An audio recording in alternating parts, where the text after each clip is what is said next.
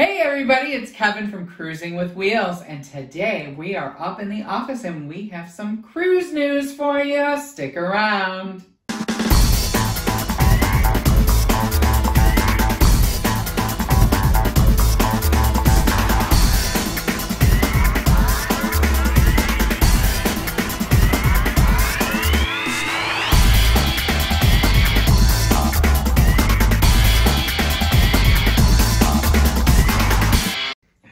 So like I said, today we have a cruise news for you, and I actually have the press releases that we received from a few of the cruise lines. So the first I want to go into is about Carnival, and pretty much all this information is about what's going on right now in 2020.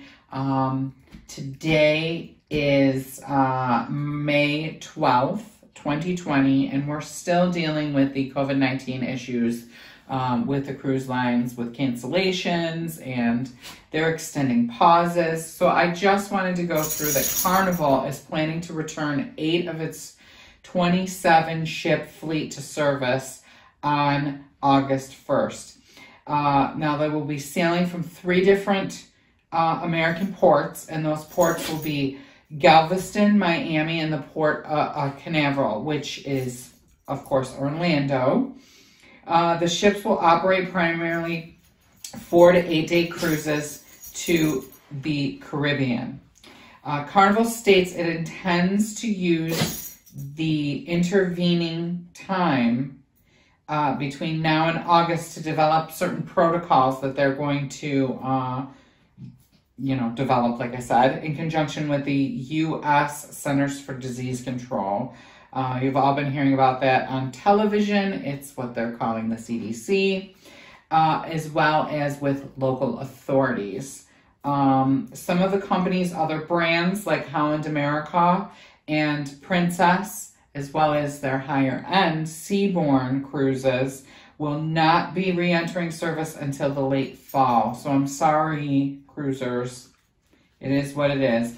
But they are saying that it's possible that they might begin service for those particular offshoots of the main Carnival Corporation brand by September 1st. Now, voyages to Alaska aboard the Carnival Spirit and the Carnival Legend will be canceled indefinitely through 2020. Now, as we all know, this is a fluid, I don't know what you'd call it. It's a fluid experience. Everything is just kind of evolving as it's happening. So that may change. We don't know. That's all speculation at this point.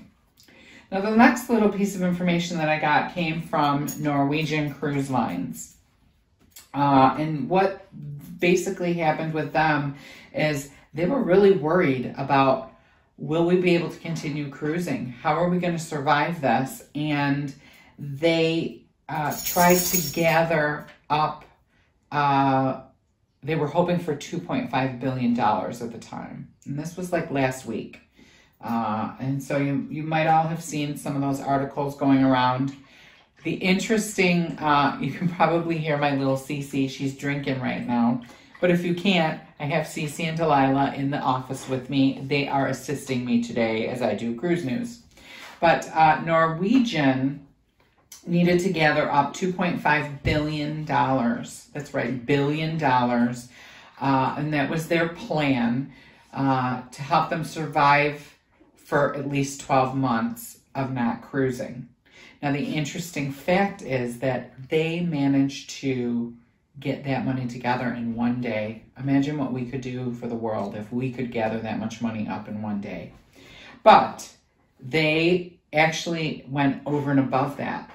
They now have $3.5 billion in cash after new raising through equity and debt offerings. Norwegian Cruise Lines is here to stay, and that's a direct quote, and has all the resources necessary to be successful through the COVID-19 global pandemic.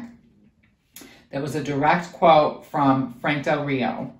And he predicts that a phased return of the company's 3 cruise lines, and those would be NCL, or Norwegian as some people know it, Oceania Cruises, and Regent Seven Seas Cruise Line will be in the fall. So all you NCL cruisers that have been messaging us, asking us, when are they going? Am I going to be able to go in August? Am I going to be able to go in September?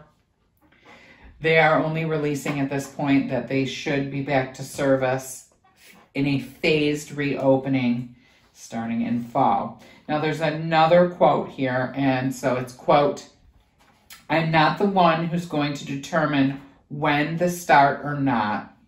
And it's going to be primarily the CDC working with the U.S. Coast Guard. And the CDC is really the #1 gatekeeper here." And that was a direct quote from Frank Del Rio. And Frank Del Rio also said that he envisioned, quote, "as much testing as possible, and particularly for the crew on an ongoing basis. And the company is also working on more frequent and intense cleaning and disinfecting protocols. An expanded medical center seems to be very likely for most of the cruise lines. In particular, NCL did state that they are looking into expanding their medical centers, and they're looking into hiring more doctors and nursing staff as well as support staff for their medical centers.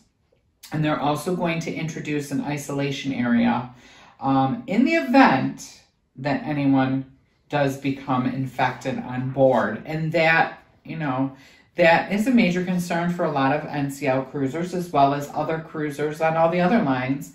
And I think that most of the cruise lines will have an isolation protocol and will also have cleaning and sanitation protocols every time they come back in and dock. Now, NCL plans to start resuming service beginning on July 1st of 2020 through July 22nd of 2020, and the home ports will be as follows. On July 1st, the Epic will home port in Rome. On July 2nd, the Sky will home port in Miami.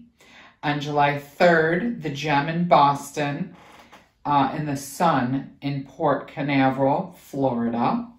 On the 4th, the NCL Escape will be in Copenhagen, the Joy will be in Seattle, the Pearl will be in New York City, and the Pride of America in Honolulu, Hawaii.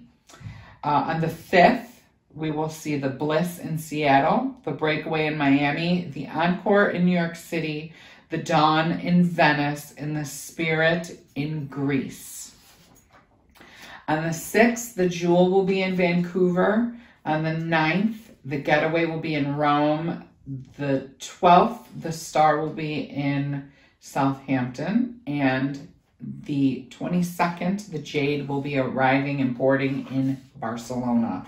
So we really do hope that that will really spur NCL along and push them once they've gotten, I said it guys, once they have all their ships in the home ports that they want them to be in, then they can start implementing all of the protocols and plans that they have in place to survive this COVID-19. On a personal cruise news note, today I finally was able to file unemployment and got that ball running. So I hope that happens. It's been a long process for myself, and it's been a difficult process. Surviving this, I'm sure, as all of you are having the same issues with the unemployment system and getting a financial boost to a difficult time, not having, your finances. It's a scary thing. It keeps us up at night. But I wanted to let everybody know that we're all in this together. We will bring you what news we have when we have it. If we do not do a cruise news on a particular issue, it's because we haven't received the information or we've already posted it on our social medias. So I do encourage you to follow us on Facebook, Instagram, Twitter, and Snapchat. We share any information that we get to all those social medias as soon as we have them.